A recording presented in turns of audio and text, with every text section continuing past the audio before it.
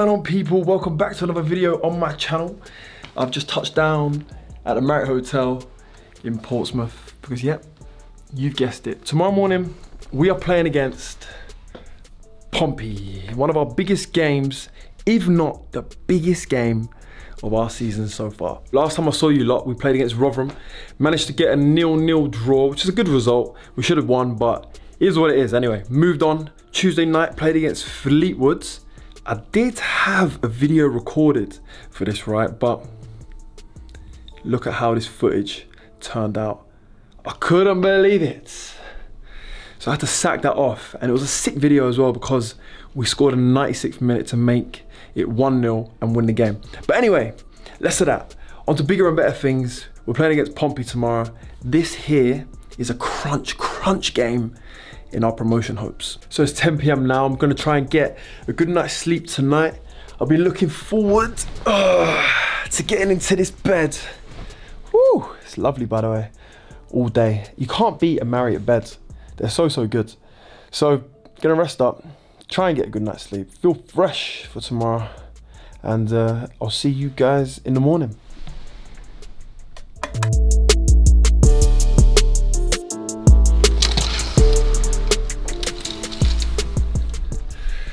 Good morning. Game day is here. Thought I would have had a better sleep last night, and I actually did, to be fair. Woke up, checked my Whoop. Only 53% recovered this morning I am. Ooh, not what you want to see on a game day, but it's alright. It just means that I've got to prepare even better going into this game for later on. 9:15 now. I'm going to head downstairs, get a little bit of breakfast. Brought my own stuff with me. I'll show you what I eat before a game when it comes to an away game. So sometimes it can be a little bit tricky at hotels. So yeah, let's get down there and let's get this day started.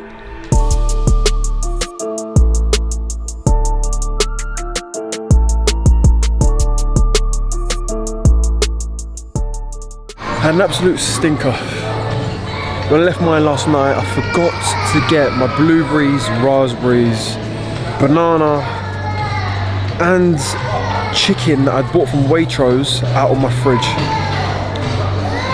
And this is what happens. Shocked they don't have any blueberries and raspberries here. They don't even have bananas here. So I have to settle for the chicken that they've got, which is just some sliced chicken. At least I remembered my my granola. But not an ideal start to the day.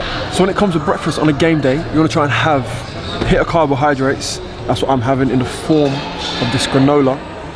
Luckily, that also has my hit of fat as well with the nuts inside it. Protein in the form of a lean meat like chicken or white fish. So that's why I was going to bring down my chicken. They probably had this chicken, this sliced chicken in their fridges for over 2 weeks, but it is what it is. A hit of fruit as well. So that would have been the blueberries, raspberries and banana. But it's alright. It's not the end of the world. I've also brought down with me my donut water. Luckily I brought this because I couldn't play without that. I mean, start loading up on electrolytes now. Feel real good for 90 minutes throughout the game. Absolutely no cramps around here. So when it comes to the pre-match meal, all you want to focus on having is protein and carbohydrates. Make sure that the carbohydrates are higher in glycemic index, just because it's getting closer to kickoff now. So you want to feel energetic and full of life going into the game. So I just sack this chicken off and have a full-on fry up before today's game. Imagine that. 2 sausage, 2 bacon, beans, a few fried eggs. Lovely.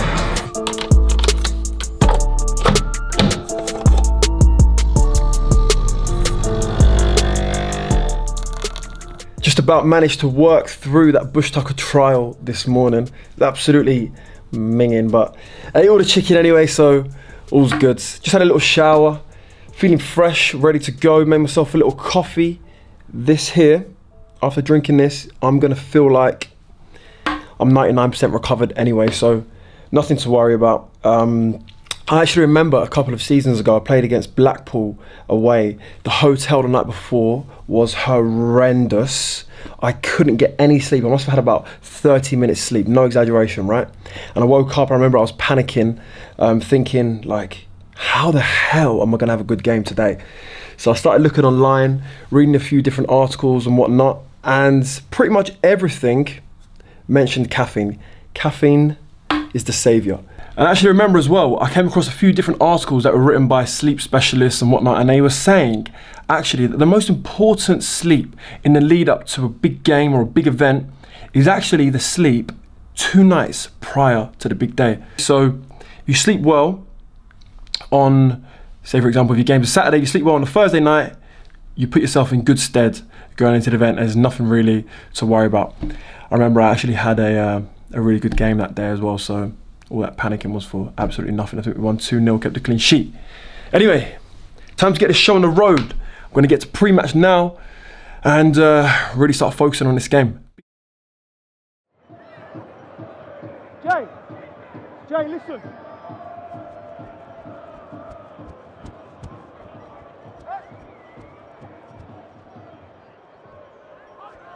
Tool swap.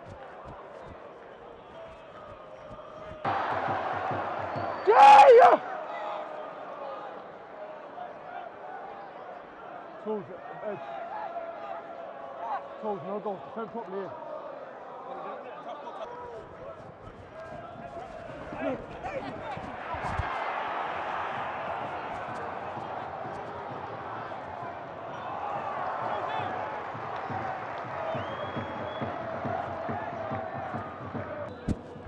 Jay, narrow! Jay, go get done.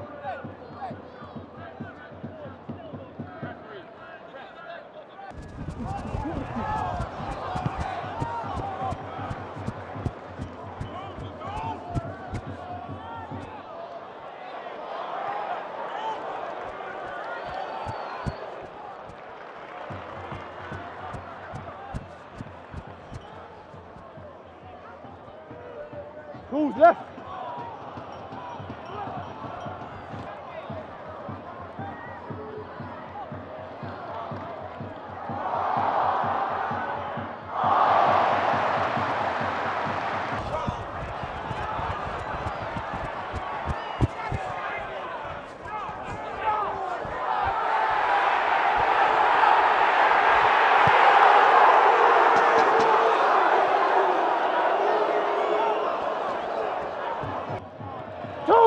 Get Chase in! Jay, listen, Jay. You know when we're free, anyone's behind us, go with anyone in front of him. They're behind you, Jay. Cool, stay out! Yes, Jay! Jay, right up in front of you. Toolsy, round!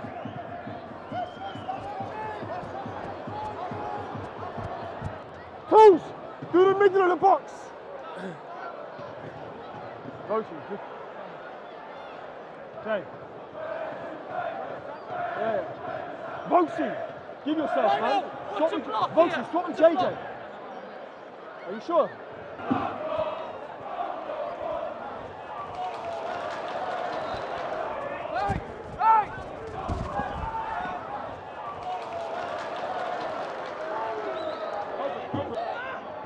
Tools! Josh!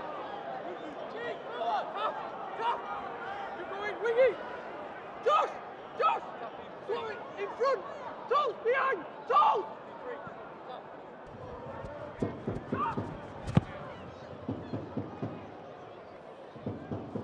Hey!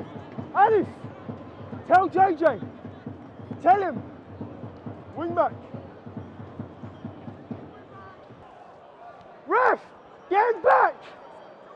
Ref!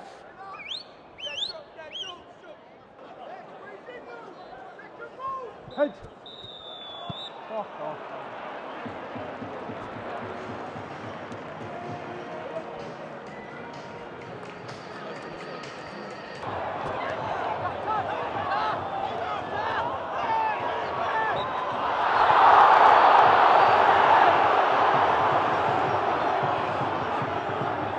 You know when it's like that, yeah? You know when it's like that? You always stay in front of the keeper a little bit.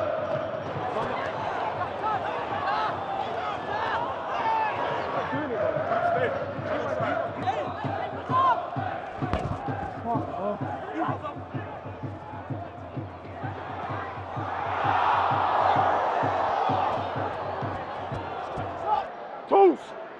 Nah, it's me and you. Toes, man on.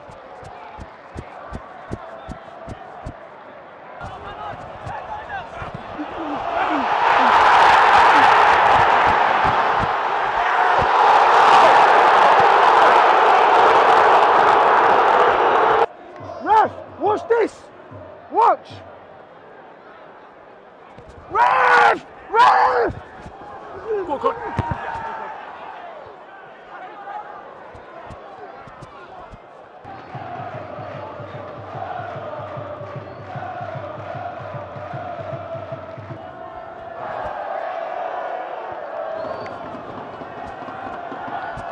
Run, run.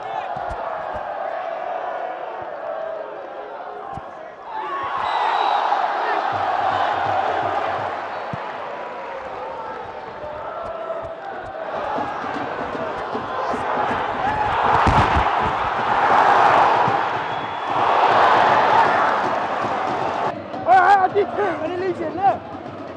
It's not fine. Get it, Toast! Man on! Man on!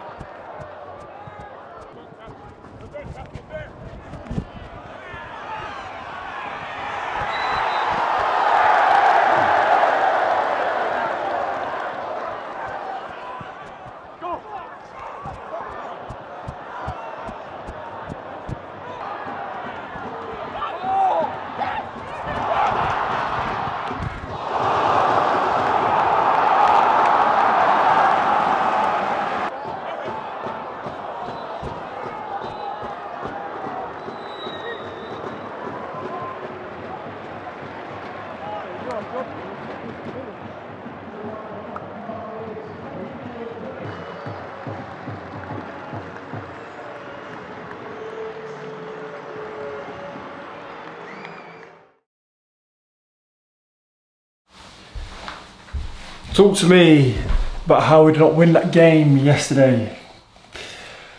Absolutely battered Pompey. We had a couple of one-on-ones. They didn't have a shot on target in 90 minutes. We had all the territory. Just couldn't score. Just could not score. It's one of them days, isn't it? You have them in football. Normally, when you play Portsmouth away, if you get a draw, you leave happy. But I was a bit deflated last night. I just felt like we didn't need, but we should have left there with 3 points. We deserved the 3 points. We're in good form.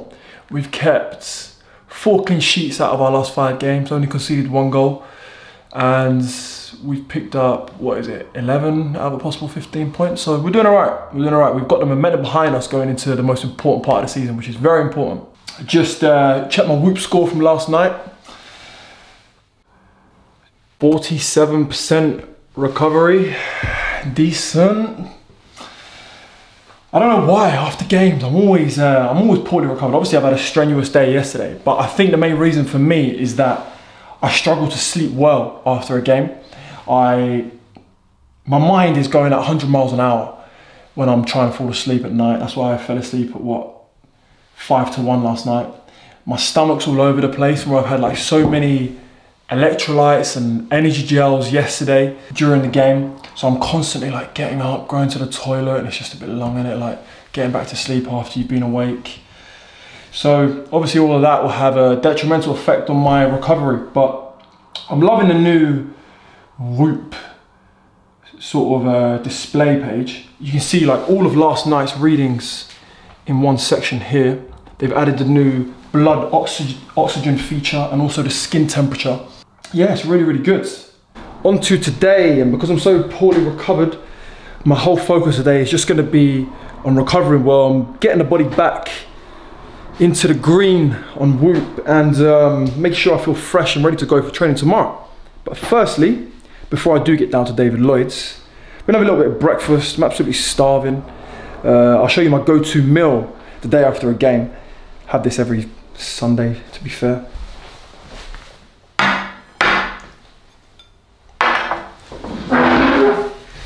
Voila! Even got my little blueberries and raspberries that I missed out on yesterday. If I had these yesterday, probably would have bagged 2, but is what it is. Jokes aside, there are actually footballers out there who are that superstitious, believe it or not. It's crazy, eh? So yeah, this is my breakfast this morning.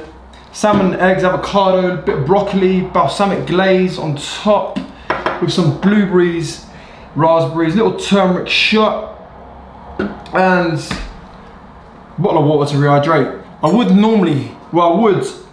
occasionally have some carbs with this as well, especially if we had a game on a Tuesday night. Because we don't have a midweek game this week, there's no need for me personally to have the extra carbs. I felt like I had a lot last night after the game, so I'm good without them today.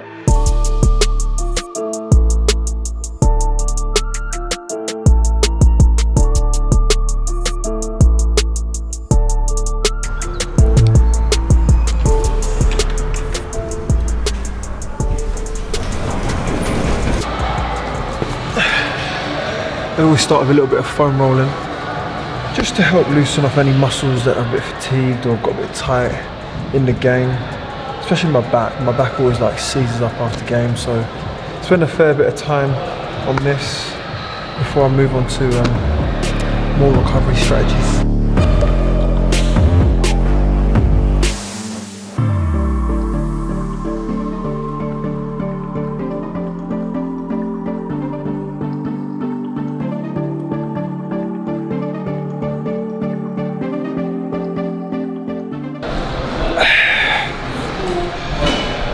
Usually spend around 20 minutes foam rolling on mainly the major muscles, so like quads, hammies, calves, my lower back, and then when I'm done with that, I feel a little bit loose. I get the Theragun out. I spend about 5 to 10 minutes on this. I like the more like tighter, confined areas that the foam roller can't really hit that well. So inside of my groins, outside of my hip flexors. And just sort of all in and around that region really.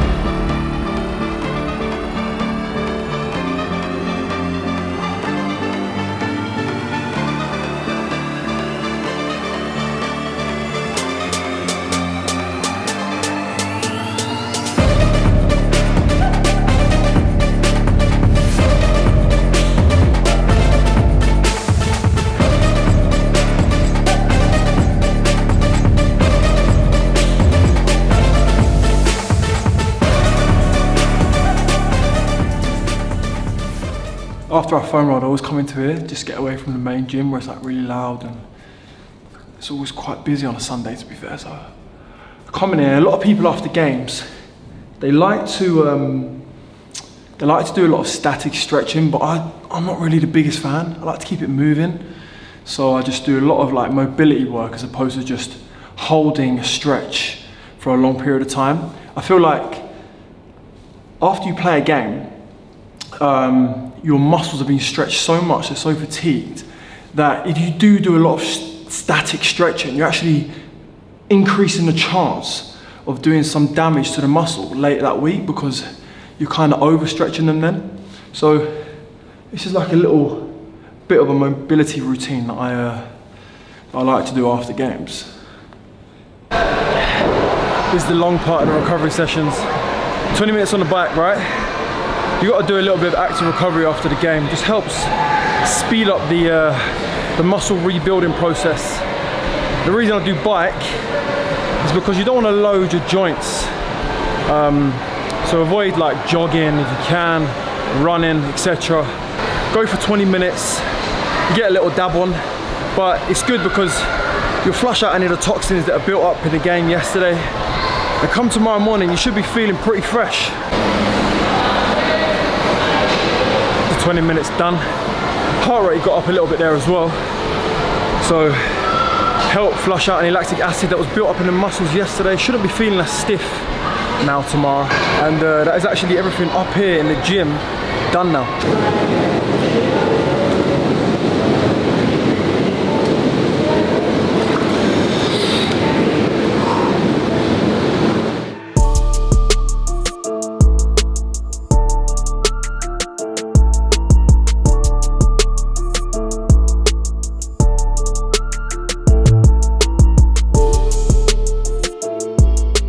When it comes to ice baths, you want to try and have it at 10 degrees. It's quite hard to get your baths at home down to 10 degrees unless you buy 7 or 8 bags of ice from Tesco or wherever. That plunge pool in there is actually a little bit too warm as well. That's about 15, 16 degrees. So I did a little bit longer in there than usual. You'll know if you've done an ice bath right, because when you get out, your legs should be really red. Give your body half an hour after the ice bath to get back to its normal temperature. And then after you've had a little break, you can have a jump in the sauna or the steam room. I've actually chosen the sauna today. Didn't have much choice, to be fair, because I've shown you guys how I recover. And I can't take my camera in the steam room, can I? So I'm just doing 20 minutes in here now. It is quite a warm one as well, to be fair. Will be a little bit of a grind. And then after this, guys, I'll jump in the swimming pool and just do some active recovery.